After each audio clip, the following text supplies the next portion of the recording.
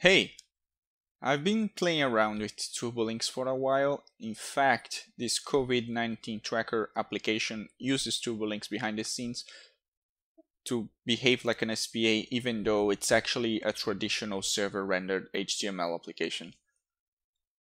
Turbolinks for web applications on its own is pretty cool. However, there is one aspect of Turbolinks that I think it's not shared enough.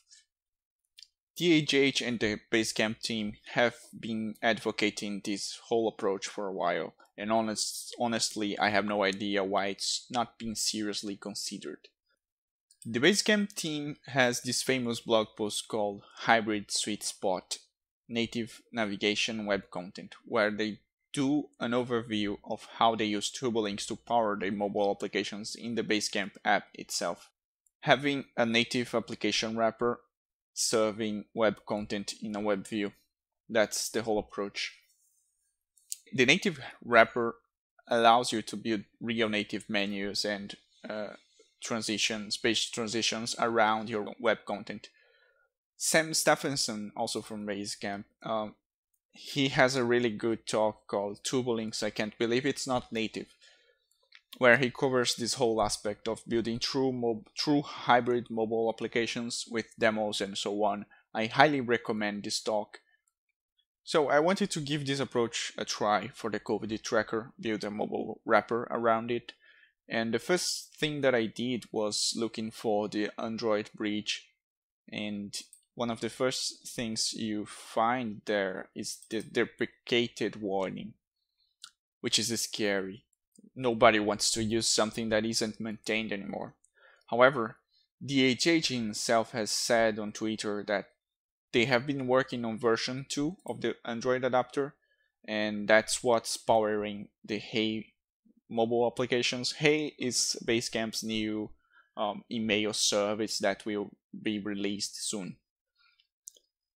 And yeah, when I thought I would give this whole thing a try and see what comes next in the following days from Basecamp for the version 2. And on top of that, I also found this other project which makes it a little bit more approachable. It's a React Native wrapper around the Turbolinks adapters. In my opinion, React makes it really easy and approachable to build mobile applications. That's what I wanted to share. So this is the mobile application, and it consists of a single React component, React Native component, let's put it like that, which is called app. And the only thing that this component does is starting the Turbolinks adapter. It passes it the URL of the application that you want to wrap in this Turbolink adapter. In my case, I'm using my local IP address, but you could use your real application domain here. I'm doing this because I do have some changes that I had to do locally, like some responsive tweaks in the actual COVID tracker, and they are not deployed yet. So yeah, let's get it started. The web application is a Laravel application, so one thing that you have to do is start the web application using Artisan, and when you're doing that, you have to specify the host name and put it like 0000. That will make this application available to anyone on my local network using this machine's local IP address. I'm doing that because I'm using my phone to actually build the application. So the application will be deployed in my phone, not in an emulator. I'm gonna put this on the side because I'm gonna render my phone here soon. So next thing is actually going to the COVID tracker mobile application, and I'm gonna start the React bridge, React adapter. And another step is actually running the application, the Android application, which I'm gonna do now. You can run it with npm run Android, and that will build the application and actually deploy it to my phone, which you will be able to see here now.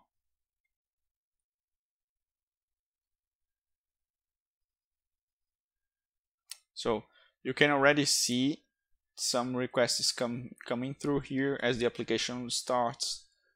And yeah, now you see the whole application on my phone working as a native application, and that's pretty cool, I think.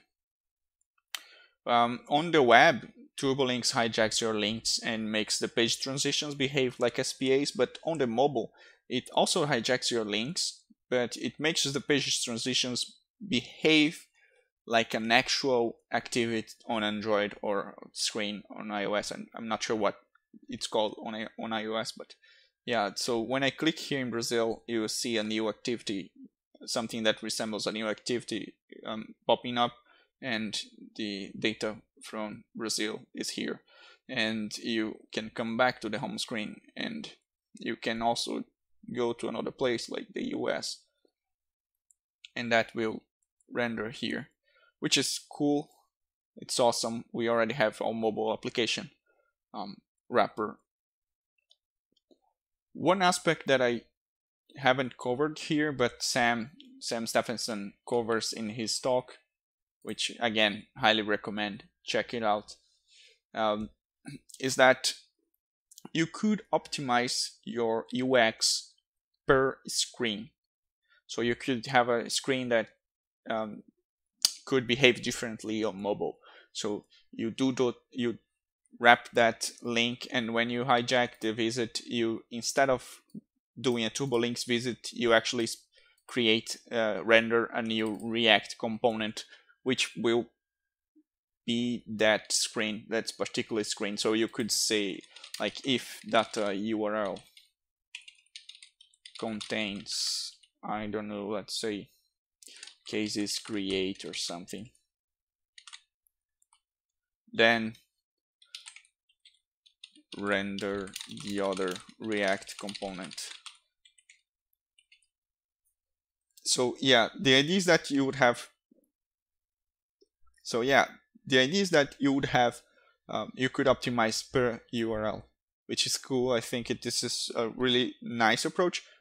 You could have, let's say, 60% of your application using a responsive web content, and optimize only the 40% that could actually benefit from a UX which is more mobile friendly, or something which requires more mobile work for it to happen.